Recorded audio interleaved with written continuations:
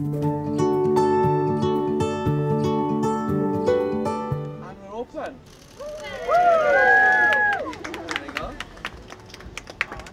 Yeah, it's always great to get back to the borders. You know, it's always sunny here as well. So, yeah, we're just here to open up the new Save the Children store, and you know, it's been open less than an hour, and it's great to see so many people come through the doors, and yeah, very enjoyable day.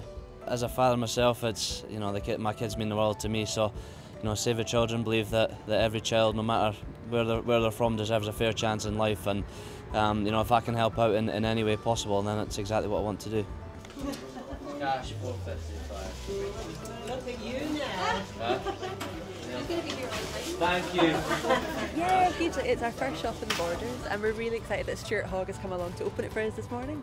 That's great. We're excited. It's been really busy. Lots of people getting autographs signed in the shop, and it's wonderful. We are really keen to get as many people on our team as possible. There's loads to do, kind of processing, serving customers, visual merchandising.